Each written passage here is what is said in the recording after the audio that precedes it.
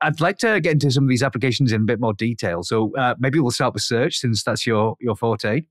Now, I speak to an awful lot of chief data officers, and the one thing, every single one of them complains that is the data across their organization is stuck in silos. They have all this data, no one really knows where it is, they can't access it.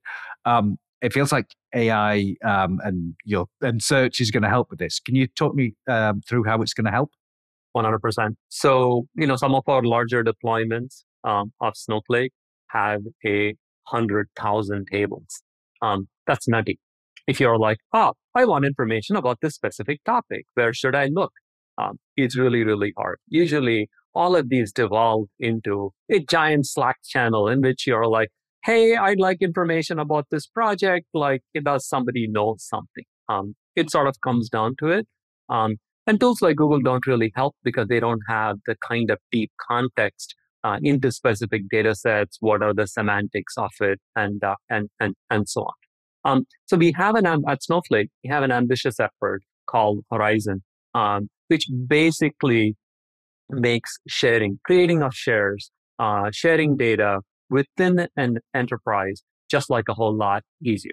You can attach, we help you figure out semantics. We help you figure out, for example, is this column email addresses? Is this column other kind of PII? Of course, you can also put information about tables, about schemas, we have this effort to make it really easy for you to search through the data sets, again, in natural language, and get to the data. Of course, access control is a big, big deal, and no company is going to say, in the name of making data easily visible, I'm going to make everything visible. That is also a disaster. But what we're doing are clever techniques by which you can search over the metadata and figure out, there is this data set, but I actually don't have access to it. How do I request the owner of the data to provide me with access, because my request is a legitimate request? So we think about the life cycle of data discovery, and then how that subsequently drives data sharing. And I think this is the kind of stuff that is going to be helping a whole lot. And then other aspects of AI that we will get into then will make it easy for people to be able to quickly query the data. Part of the objective of Snowpilot, the co-pilot effort within Snowflake, is that it should be able to use things like the previous queries, the context from the experts on any particular schema, to help future people write SQL in an easier fashion.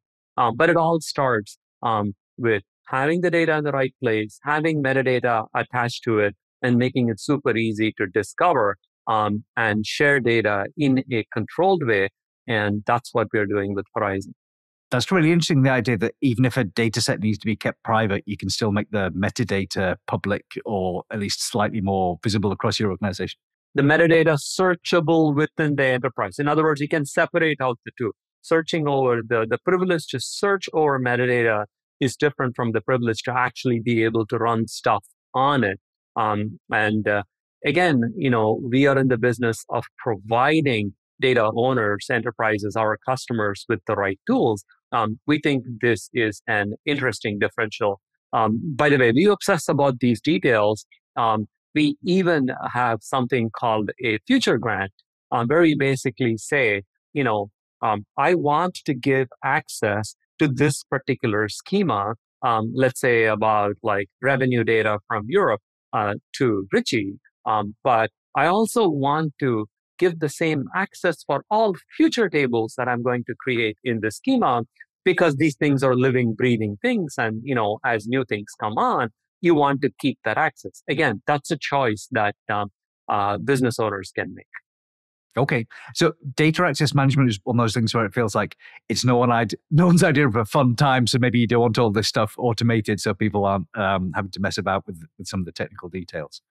Yeah, I think, but it's a matter of providing the right level of abstraction.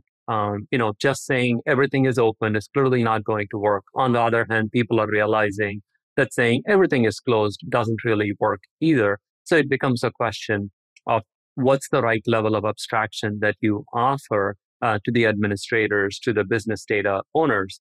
so that they can responsibly manage how data is shared. I always think of process as like, it should be just enough, not too much friction, but not too little, friction. Everything is open either.